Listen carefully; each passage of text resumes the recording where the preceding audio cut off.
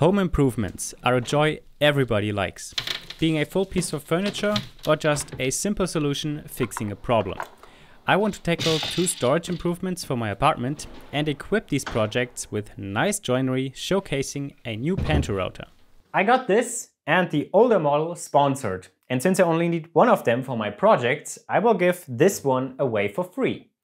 So later in the video, I'll tell you more about that giveaway together with a pretty exciting announcement.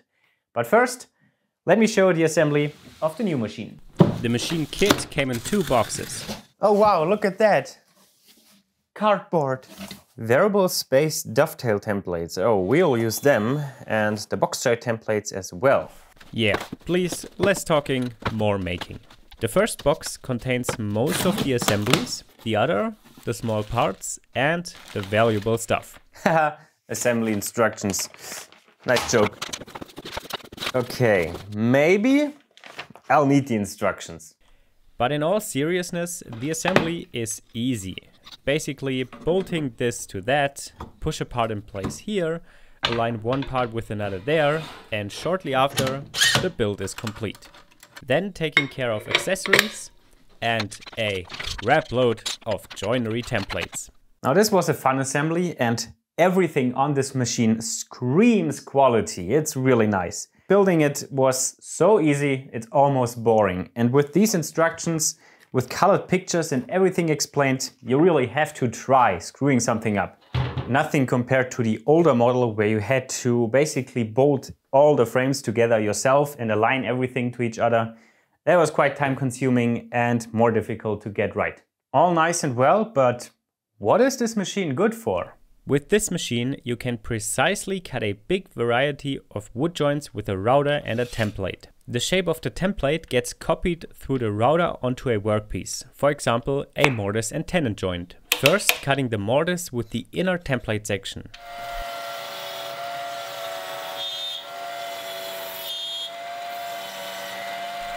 Then switching to the outer template section for the tenon.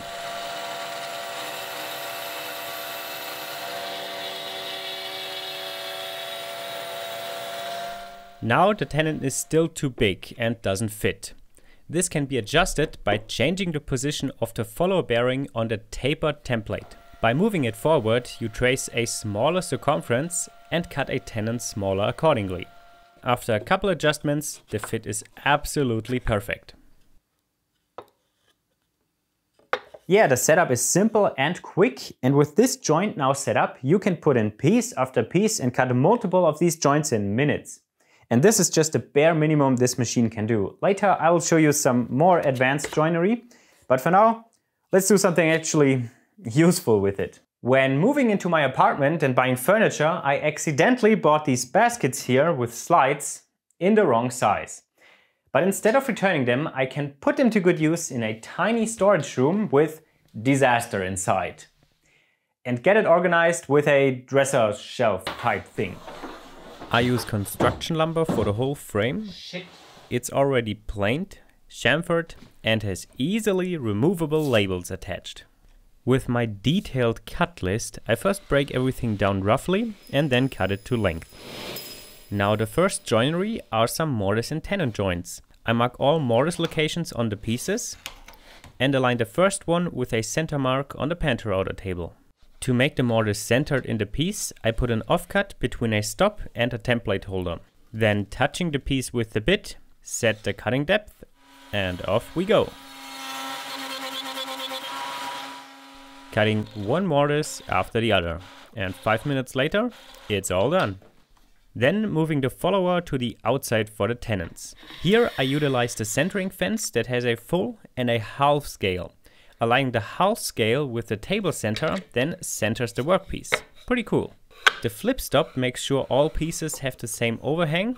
Then I again set the depth of cut and go. This is a real-time shot of the whole tenon cut.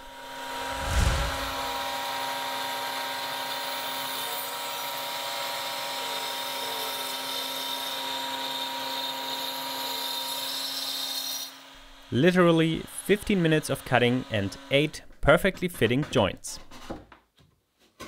For this piece on the bottom, I'll make a bradawl joint.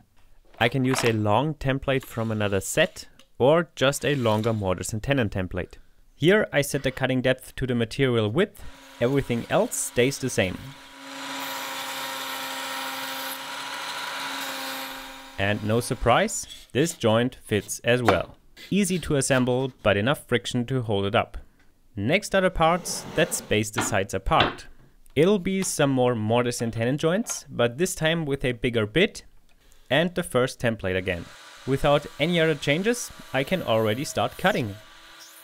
And here's another detail of the templates. You can position the follower at different depths, which makes the mortise slightly longer than it needs to. This creates a gap which is often useful for assembly and gluing.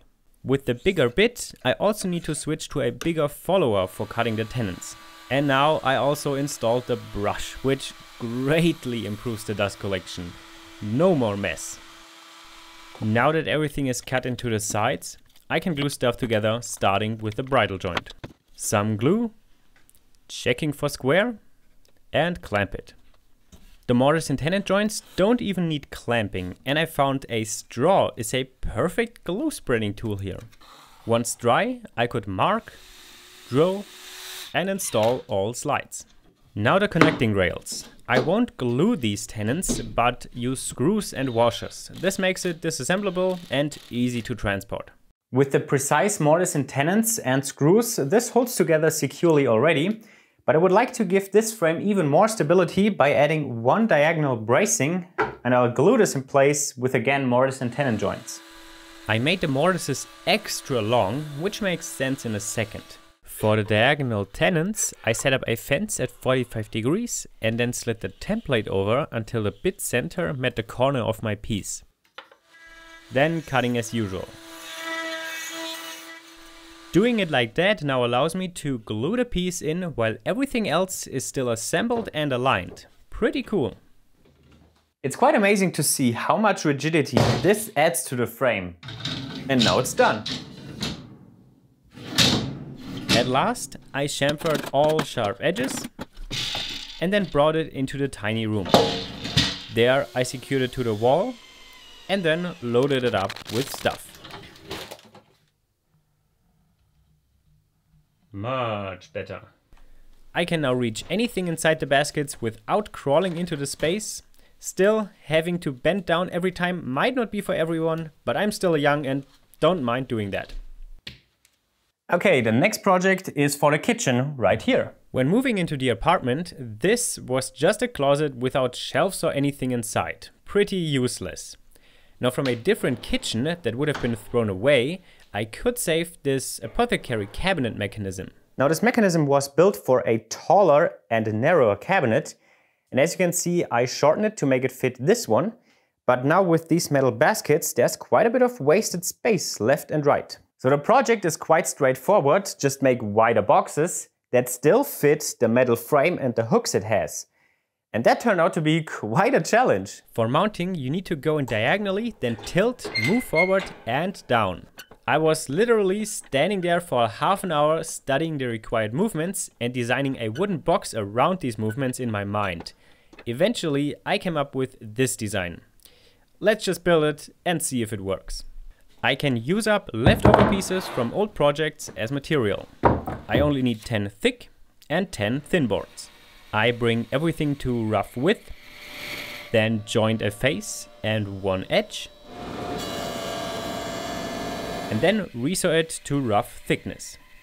Unfortunately, there's a worm inside the thin boards, which instantly turned this into firewood, and I had to cut up another board. Oh well.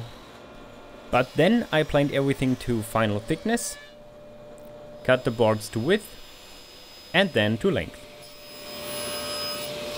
All done with some test pieces for the joinery, which will be dovetails. For that, the Pantorouter comes with a dovetail bit and matching dovetail templates that can be arranged with different spacings. First, I set a marking gauge to the thin board's thickness and scribe a line to a test piece. Clamped on the table, I can then use that to set the depth of cut and lock both stops to keep the router in place. With the follower bearing in the middle of the templates, I start by cutting the tails. Nothing to adjust here, so I cut all the tails now.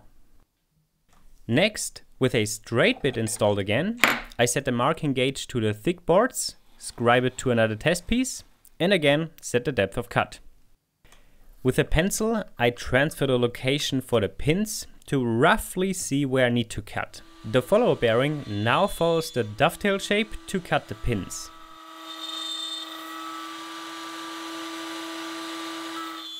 At first, the pins are, as intended, too big. And to adjust that, I can now lower the template holder and cut again. I did a few fine adjustments until this is just awesome. The setup is done and I can go through all parts in about 20 minutes. For one box, I also tried box joints, which essentially works the same as the dovetails, but simpler and using the same bit for everything. Test fitting a box seems promising so far, but assembly comes later. Now all pieces get a groove for the bottom panel, all the way through on the thin boards, and stop grooves on the thick ones. Assembled again, I can take the real panel dimensions for the bottom, then I pre-sanded some plywood for that and cut them accordingly. The next step I shouldn't screw up, cutting half of the pieces in half. Some identification labeling should be helpful later. Next, with the fence close to the blade, I cut a groove in one end. You will see the purpose in the end. Then I mark the hole locations before making the cutout with 2 cuts. At the marks, I drill a hole, glue in a dowel and flush trim it afterwards. The purpose is to have cross grain for the threads of the eye hooks to bite into. Considering the rest is hardwood, this may is unnecessary, but it seemed the right thing to do. Finally, before gluing, I wanted to have the sides somewhat see-through to easily identify what's inside the boxes. The fastest way for me was to cut a series of slots with the CNC router and round them over afterwards. And I'm pretty happy with the result. Then I spread glue on all joint surfaces, pushed, clamped or hammered the pieces together, checked for square and adjusted if necessary, and removed the glue squeeze out. With the glue dry, I then installed the eye hooks by hand. Well, I held the roll with my hand. Next, the bottoms get 2 centered cutouts. They are important for installing the finished boxes, one smaller, one bigger. I spread glue in the grooves of both box halves, put the bottom panel in, and added a shit ton of clamps. So far, so good. Let's see if it fits. So to install it, I put it in diagonally over the hook I wanted to end up, then back into the big cutout, tilt up the front and slide it forward, and then lower it down until the hooks engage. Alright, it fits as intended. Pretty cool. However, the first box I tried off camera didn't fit right away. I wanted to reproduce that failure and show you the fix.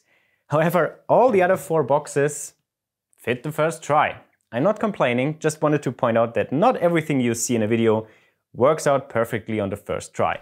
Back in the workshop, I do the finishing touches, rounding over all edges, sanding, and applying a finish. With all the cutouts, only spraying seems feasible. The first time I'm trying a spray gun and it worked fantastically. I used a solvent-based lacquer with about 20% lacquer thinner. And also quite convenient to have a built-in hanger. I let the lacquer fully cure for 2 weeks and then filled the whole cabinet up with stuff. Wow, the amount of stuff that fits in here is incredible. And of course, the key feature is you have easy access to everything from both sides. One problem you might not expect is the weight starts bending the cabinet bottom, so it needs some more support in the center. Now I know getting your hands on one of these isn't the easiest or cheapest, but if you ever have the chance to, I'm pretty sure you won't regret it. Okay, announcement and giveaway. If you ever wanted to meet and talk to me in person, you will have the chance on July 15th and 16th in San Francisco at Open Source. 75 of the best science and engineering YouTubers, and for some reason me as well, will host an incredible event for you. There will be interactive exhibits, most creators will bring some of their projects, and you can show off your own projects there as well. There's a giant space for that.